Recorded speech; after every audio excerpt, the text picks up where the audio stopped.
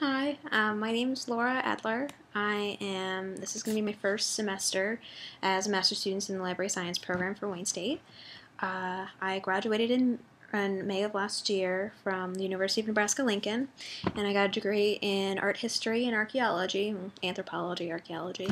And What really got me interested in doing library science was while I was doing my archaeology major, I was working for the National Park Service for 2 years. And during that time, I was really interested in archaeology in general, doing the digging part, but I got to see basically the behind the scenes that most people don't really think about, which is all the cataloging, sectioning, and all the things that go along with the artifacts once we get them back from the field. And all of the documents and all of those things that go along with archaeology and just the idea of preservation of information is really what got me interested and really excited about, the whole field of study. But that's what got me interested in here. And currently, I'm working for a company called Vendorin, doing data management, working with master vendor file, and doing analysis and such on those documents. But I'm using a lot of Excel and Access, so this class will probably help me a little bit with my job, learning a bit more. Hopefully, I can bring some of that back to my job.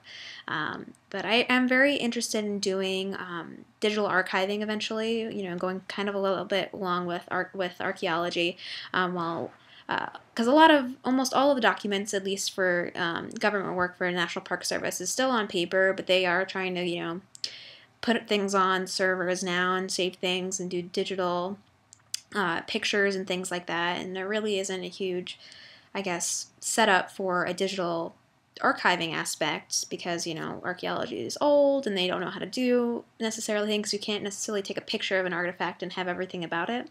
So it's kind of I guess a goal in mind for me is trying to get into that little niche of archaeological archiving digitally.